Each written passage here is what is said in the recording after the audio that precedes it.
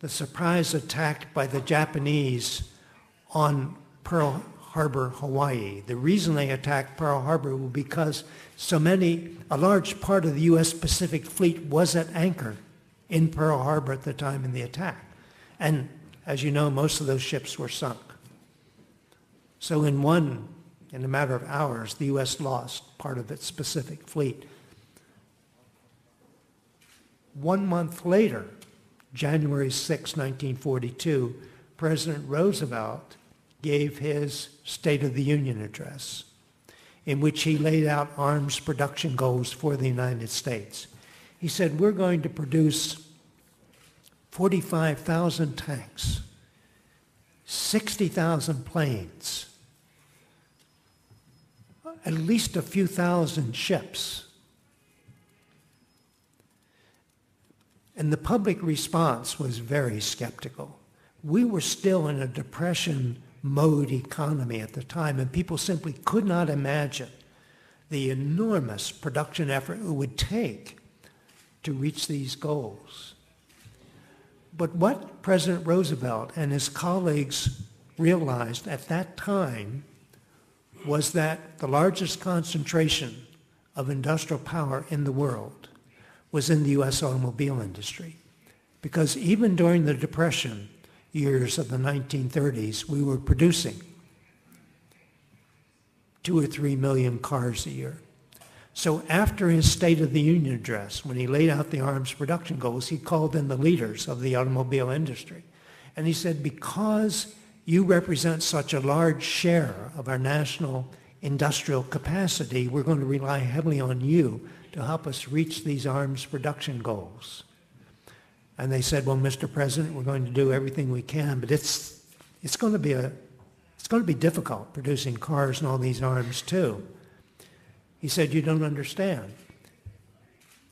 We're going to ban the sale of automobiles in the United States.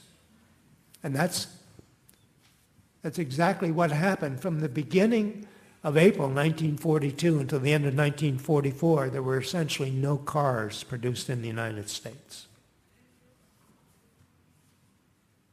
And we exceeded every one of those arms production goals. We didn't produce 60,000 planes, we produced 129,000 planes.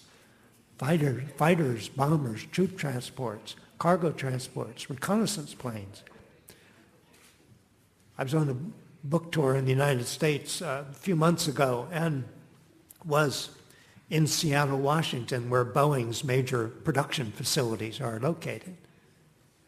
And I was thinking, I mean, even today, trying to think of how to produce 129,000 planes is challenging. But we did it. We did it 60 years ago. So the point of this example is that it did not take decades to restructure the U.S. industrial economy. It did not take years. We did it in a matter of months. And so when I look at the need to restructure the world energy economy in order to stabilize climate over the next decade, I think it's entirely possible. I mean, for example, 1.5 million wind turbines, 2 megawatts each, would enable us to back out all the world's coal-fired power plants. 1.5 million wind turbines sounds like a lot. It is a lot. But we produce 65 million cars every year. And in the United States, we have several automobile assembly plants that are idled. We can produce wind turbines on assembly lines if we choose to. Just as in World War II, we produced bombers on automobile assembly lines in Detroit. So it's doable if it becomes important for us to do so. It is time, I think, to redefine security.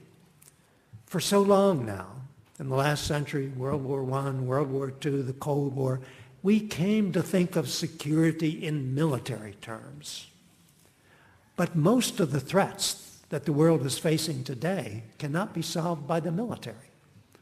The threats to our future security come from climate change, from population growth, from falling water tables, from tightening food supplies. These are the real threats to our security now.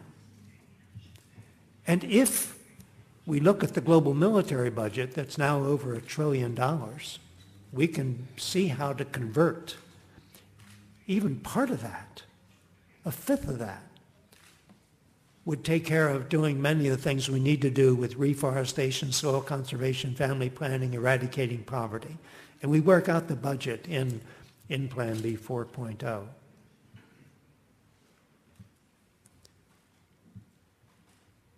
For a long time now, many of us, quite a few of us in this room, have been talking about the need to save the planet.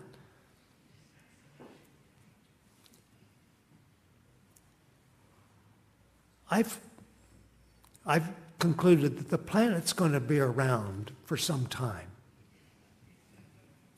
What's at stake now is civilization. And saving civilization is not a spectator sport.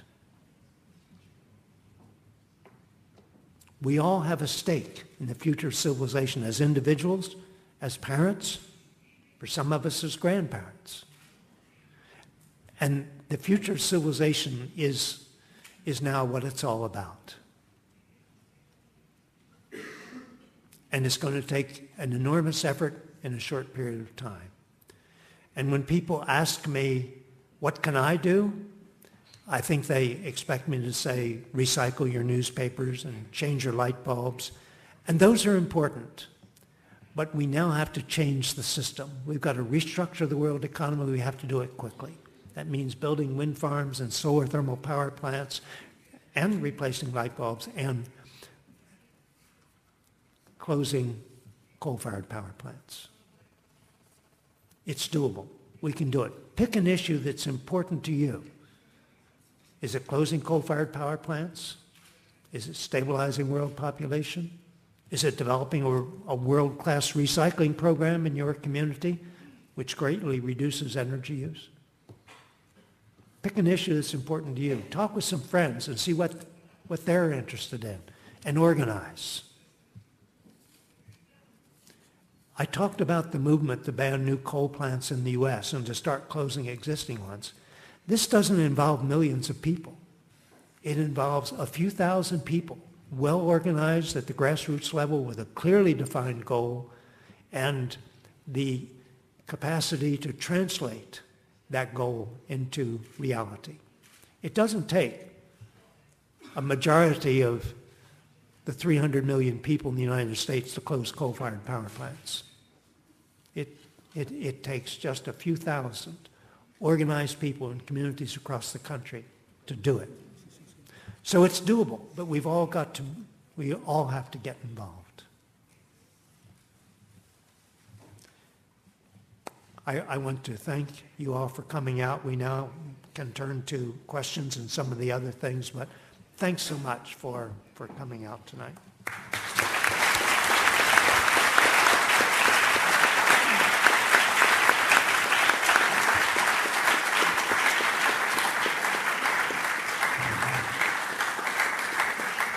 Grazie all'Ester Brown, grazie anche al pubblico che sta producendo una quantità di domande. Io chiaramente dovrò scegliere, comunque lo farò dopo gli interventi, il primo dei quali è di Luigi Bistagnino, docente di disegno industriale al Politecnico di Torino, che si occupa in particolare di design sistemico, ovvero della progettazione delle filiere industriali con l'obiettivo di ridurne l'impatto ambientale, in qualche modo l'impronta energetica.